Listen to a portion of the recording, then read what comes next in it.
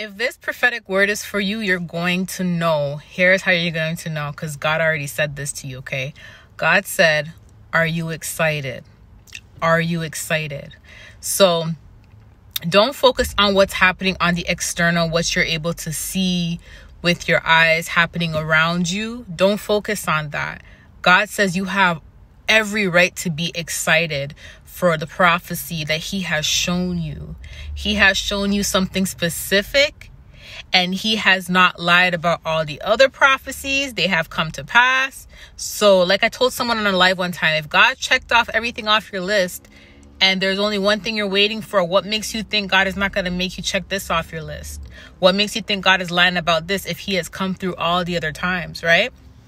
God says, for I know the plans I have for you, plans to prosper you and not to harm you, declares the Lord. And that is in Jeremiah 29, verse 11. The Lord says, are you excited?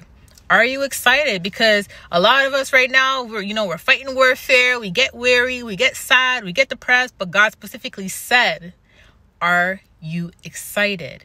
And it should be a yes, because you know what? You have every right to be excited for what is about to come for you. This is your confirmation, okay? You have every right to be excited, so be excited for what is to come. Love you guys. Bye.